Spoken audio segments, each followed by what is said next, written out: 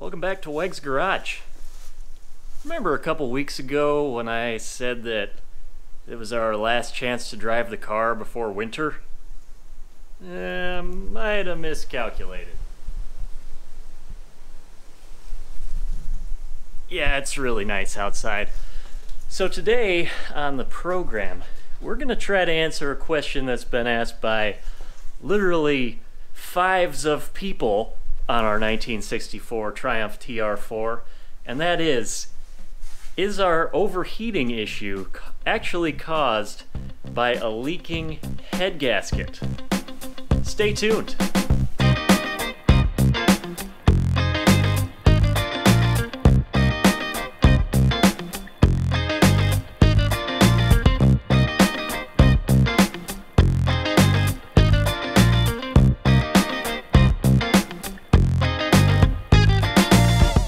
Mark was telling you on our overheating issue that the possibility exists about exhaust gases getting into the coolant. Well, a buddy of mine told me about block tester, which is a good way to tell if any exhaust gases are getting into your coolant.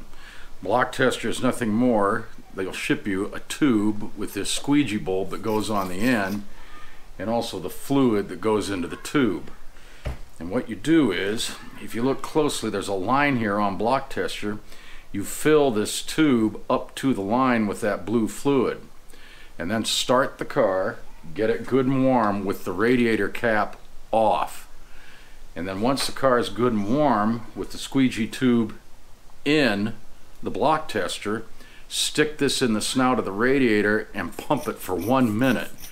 It actually has a check valve at the base. You don't want coolant to get into the block tester, just the fumes from the coolant getting into the block tester.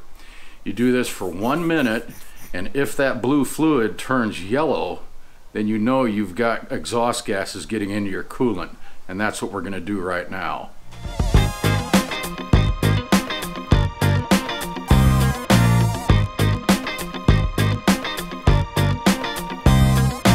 Step one, start it up, get it up to temperature.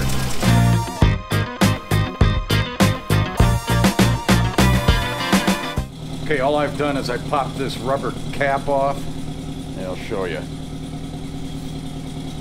Just a cap with a hole in it.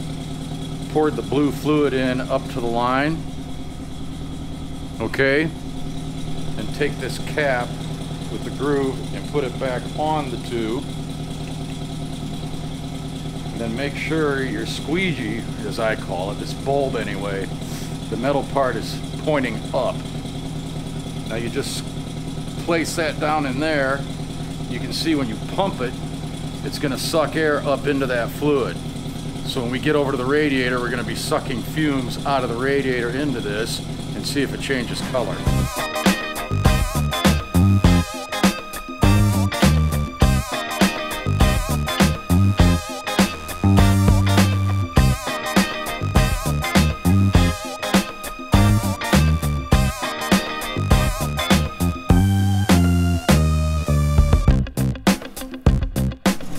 Well, the end game on this is that this tester shows no exhaust gases getting into the coolant.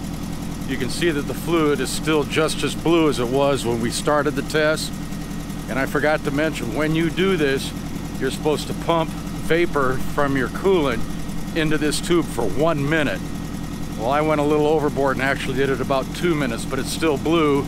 That's a good sign. That means we don't have to replace the head gasket.